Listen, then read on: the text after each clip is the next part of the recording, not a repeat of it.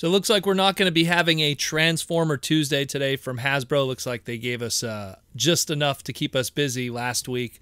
So we're going to jump into a Transformer Slag podcast Patreon listener question instead. Have a nice discussion today.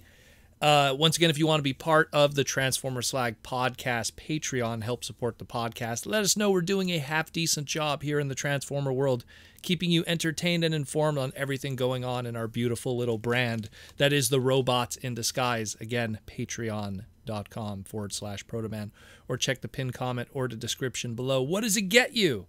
If you join the Patreon, it gets your name in the end credit scroll at the end of every segment moving forward, access to our exclusive Discord where we share the news, share lore, and of course, share sales, save money on your hobby. Very good Discord, cool stuff going on there, always cool people to hang out with and have good discussions, nice community that we built there. And of course, more importantly, depending on what tier, you get a little something something in the mail. Also, recently we've been doing some giveaways on the Patreons. We've been pretty much randomly picking people and sending them some stuff. Also during the live streams, we've been doing them in the past. So if you're part of the Patreon, you get also an opportunity to get some free merch, some free Transformer stuff with our contests and everything.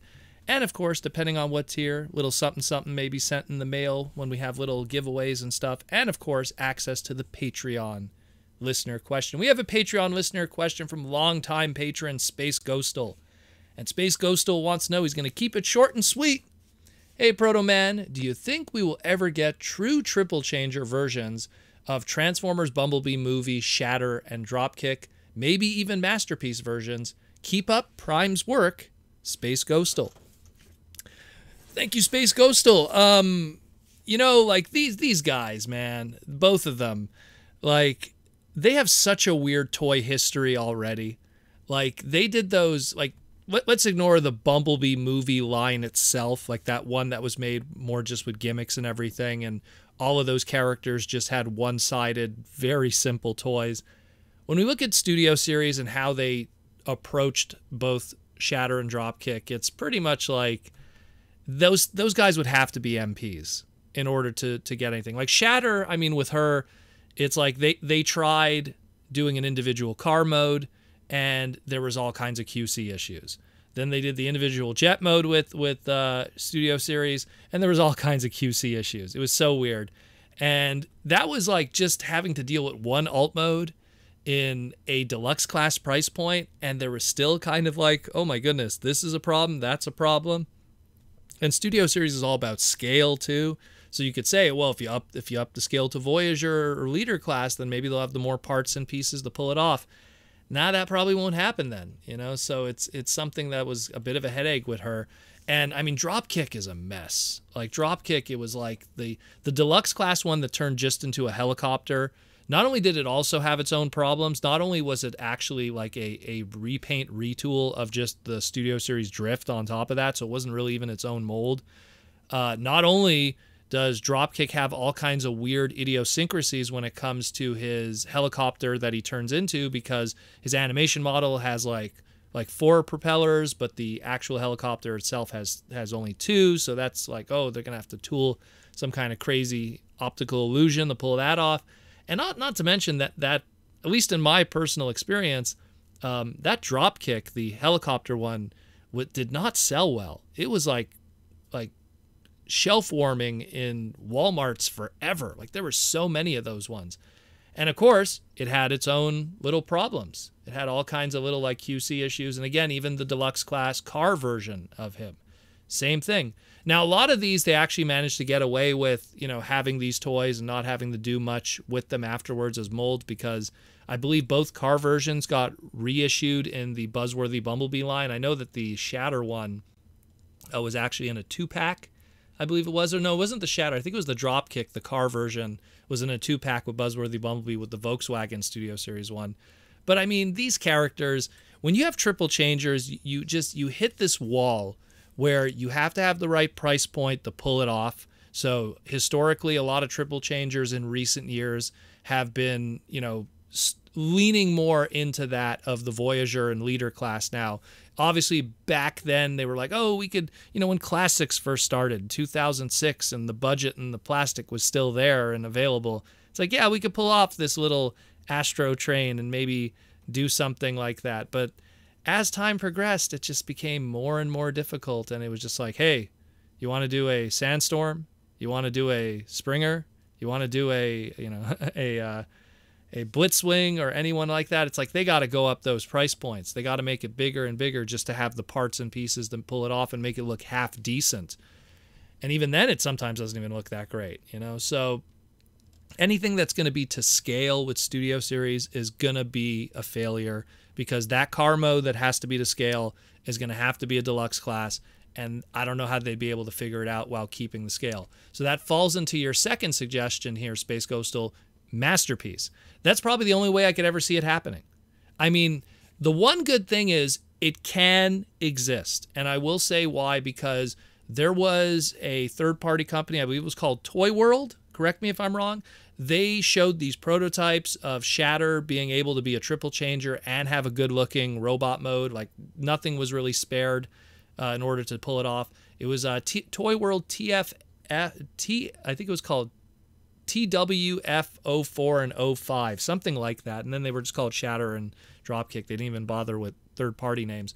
But those, like, they just ended up in limbo. Like, I've yet to see them, because TFCon always keeps us up to date with the prototypes and everything that are brought to the convention for the glass displays, and I've yet to see a final version of that. And it's been, what, 2-3 years now? It's kind of in limbo now, maybe because the demand isn't there and no one really wants, like, full ones, or maybe Masterpiece versions are on their way and there's no point to do the third-party ones. Who knows? But I think Masterpiece is the only way that it could exist. Like, in terms, like, retail versions, I don't know. I just don't think the money is there. Like, Masterpiece would be the only way, but the question is, with the limited slots that Masterpiece has, with a new, you know, Rise of the Beast movie coming out, that's obviously going to take some of those slots too, with a whole bunch of characters. Look, the Bumblebee movie came.